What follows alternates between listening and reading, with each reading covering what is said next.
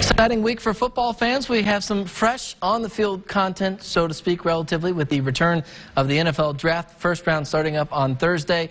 And to take a look at what could go down, we are joined by our Cowboys insider, Mickey Spagnola.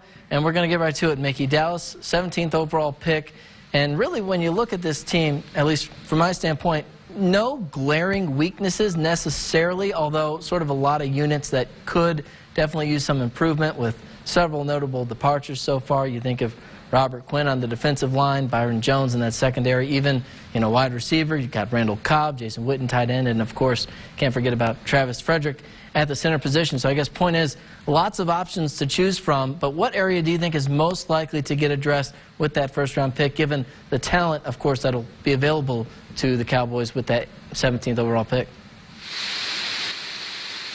Yeah, you make a really good point, because for the majority of the spots that they probably had some needs, they it was like putting putty in them. It was like, okay, we can do this as a temporary hole so we can play the game tomorrow, and we don't have to reach for a guy that, well, we just got to have this position.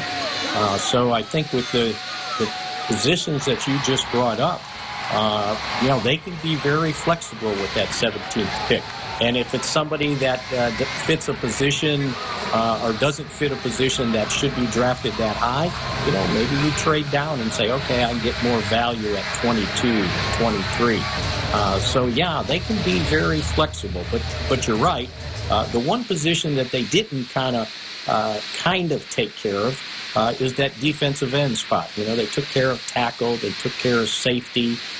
They took care of cornerback re-signing Anthony Brown. So if they had to play tomorrow, they could put 3 cornerbacks out there that have played in the league, and we'd say, okay, it might not be the best thing, but I can be competitive. They need somebody at that defensive end spot.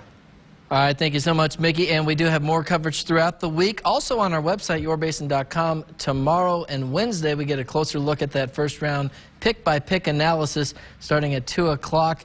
And then the first-round live coverage on Thursday starts at 7 o'clock. You can also, of course, watch the entirety of the draft Thursday, Friday, and Saturday right here on Big 2.